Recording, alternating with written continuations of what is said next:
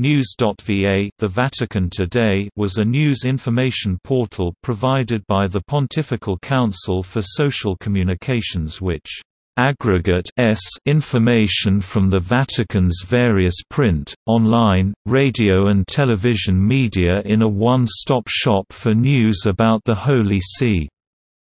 The site was launched on June 27, 2011.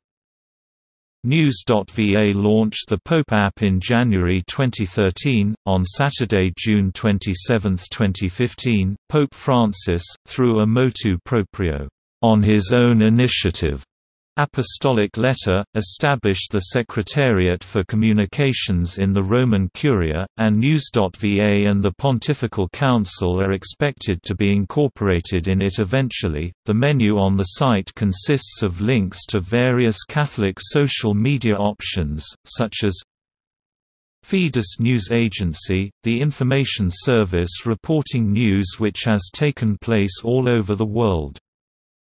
L'Osservatore Romano, Vatican newspaper which presents papal texts and documents of the Holy See in a documentary and journalistic style.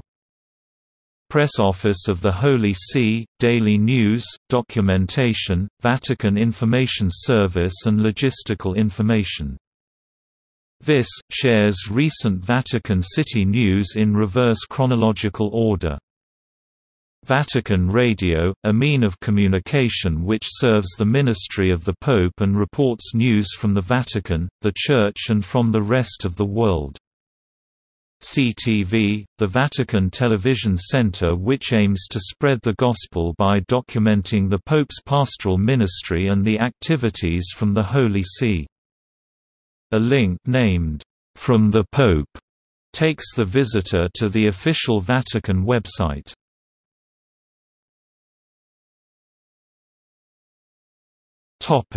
See also: Holy See, Index of Vatican City-related articles, Vatican Information Service.